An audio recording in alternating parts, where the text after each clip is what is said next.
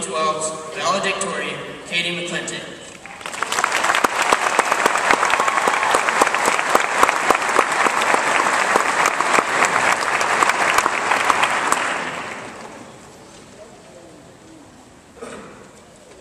Cedar Crest High School, class of 2012. Faculty, family, and friends. It is both a great honor and a pleasure to come before you today. It's about time we closed the book on high school.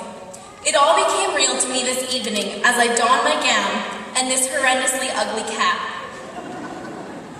I was really graduating. Never again will I have to wake up at 5:20 in the morning, try to prevent a fashion apocalypse, grab my double-shot soy latte, and race the bell as I hurry to class. Never again will I be done with school at 2 p.m. and have to wait precisely 12 minutes in order to safely evacuate the parking lot. Never again will any of us have to deal with those questions that at the time held so much weight, but in reality didn't even matter. Who's the prom king? He's dating her? Did you hear what she did last night? What the heck does YOLO mean? Where's the party? I am not here to give you all-encompassing advice or say some words that will make your mother cry, and that includes you, Mom. To do that would mean that I have figured things out for myself. In the summation of 3 years, 9 months, and 2 weeks, I don't have many answers, just questions. To be honest, there is not much advice here I could give you, because what I learned from you. Although I may not be friends with all of you, I want to thank you for helping me become the person I am today. As I have struggled to realize my place in this chaotic world, all I can tell you is what I have discovered, and that is, you cannot do it alone. If any of you have ever sat down to write a valedictory, you would know that it is no easy task. Culminating 4 years into one single speech is daunting, but to be genuine is a whole other animal. I, like all of us, am imperfect. I am insecure. Even as a valedictorian, I do not know exactly what I want to study in college, and to pretend that I have my whole life planned out is naive. There's a popular misconception that I study night and day, the dictionary is my Bible, and school is easy for me. But let me tell you something, that's a silly lie. I am a slow reader. I have never even finished reading an entire book for a high school English class.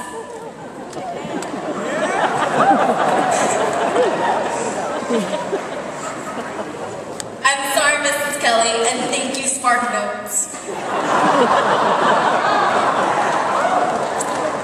I have devoted a good bit of time filming YouTube videos of my own personal dinosaur impersonations. No, I will not be handing out links after the speech. And let's be honest, playing Nazi zombies is a much more profitable use of my free time than memorizing all 50 states and capitals for U.S. history. I have struggled in these last 4 years to find my place at Cedar Crest. High school cliques are horrible. I never fit into the rah-rah cheerleader stereotype. I'm just not peppy. Nor was I even smart enough to be knowledgeable. It takes a unique individual to memorize exactly for whom the radiation belts around Jupiter, Saturn, and Earth are named. And yeah, I love sports, but even McDowell's enormous voice couldn't turn me into a track superstar. I never found a group at Cedar Crest that worked for me. I don't know if any of us did, but I do know I could not have done it alone. There are people in our lives to whom we attribute our success and development. In one way or another, they were there. People stepped in at just the right moment to encourage us, comfort us, or just be a ready ear. There were best friends, boyfriends, and girlfriends. There were teachers, mentors, and most importantly, our parents. They all stood by us when life was darkest. Unfortunately, when I looked within myself, I realized that I did not allow them to push me to reach my full potential.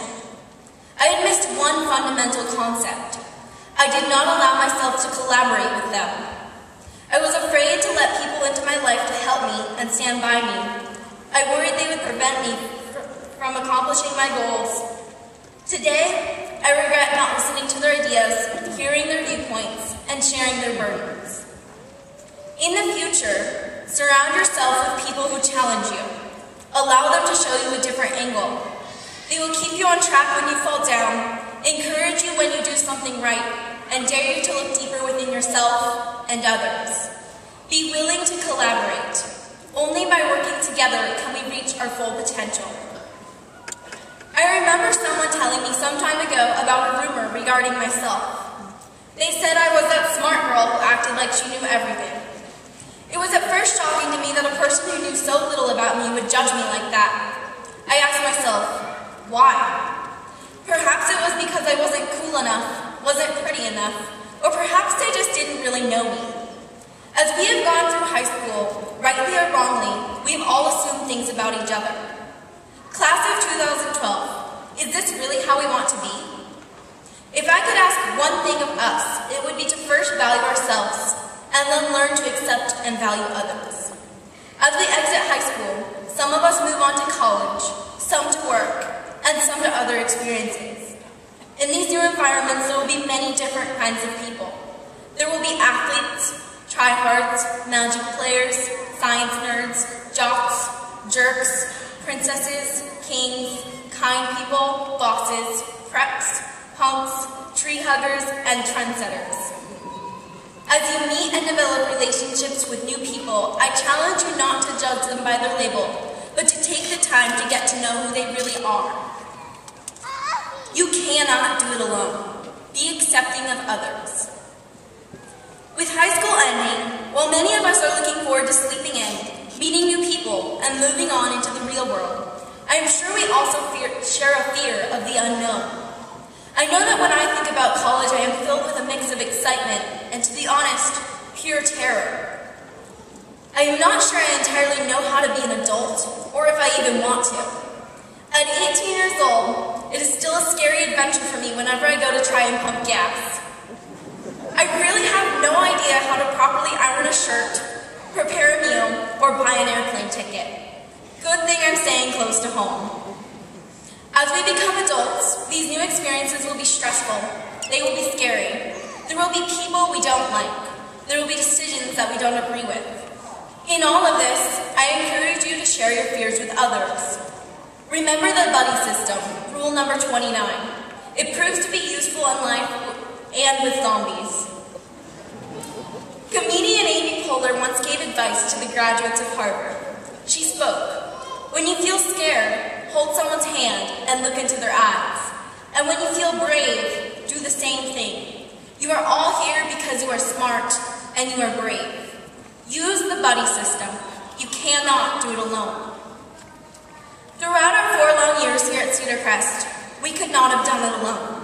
On behalf of the class of 2012, I would like to thank the faculty of Cedar Crest High School. You have inspired us. You have challenged us. You have pushed us to explore ourselves beyond the boundaries of Cedar Crest. Thank you, teachers, for taking the time to meet with us one-on-one outside of class, caring about us as unique individuals, and encouraging us to become the best possible people. We will never forget you. Also, I would like to thank all of our parents. You were with us from day one. You were there when no one else was. Thank you for your patience, your unconditional love, and your discipline as you taught us how to become adults. On a personal level, I would like to thank my family, especially my brother Brian, my sister Tia, and my sister Abby for putting up with me all these years. Thank you for your patience, kindness, and support throughout my studies.